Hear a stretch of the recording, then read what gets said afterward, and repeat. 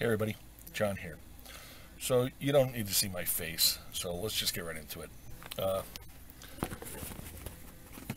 I hope that works for you. Anyway, so I've got one of these 6300 series power converters. This is in my 91 Toyota Warrior. Now, I replaced this thing about 4.5 years ago with a newer model. I guess it's the digital model as opposed to the analog model, which I was told will fry the electronics, computers, stuff like that. So this has been upgraded.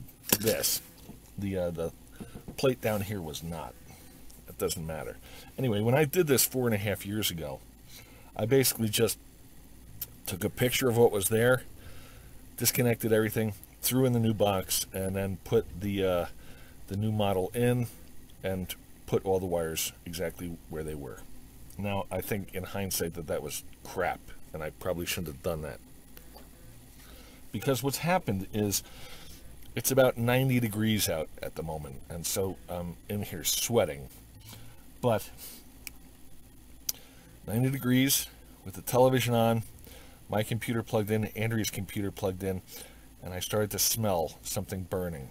And so I went on a witch hunt, and I found that some of the common wires, if you can see it down in there, that one is now turning sort of brownish black. That was going to catch fire. Now what had happened was, in the past, I only had 3 breakers. I had it set up like this: black, blue, and red.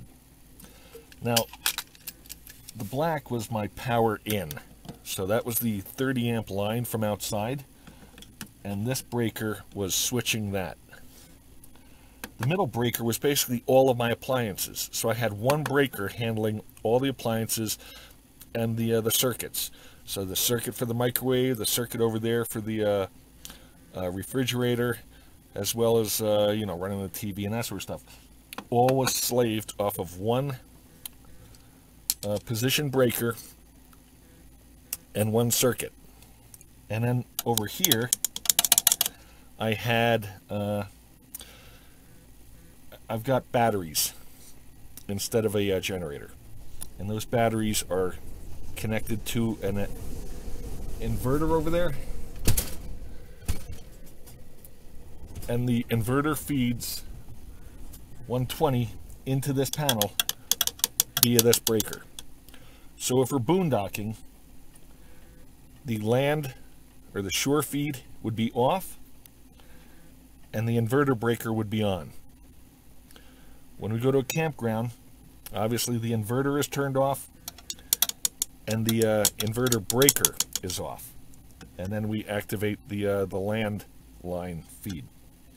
So what I'm going to do is replace all these single position breakers. This one basically was set up like this, like I said. All these single position breakers are being replaced by the same amperage, but dual position breakers.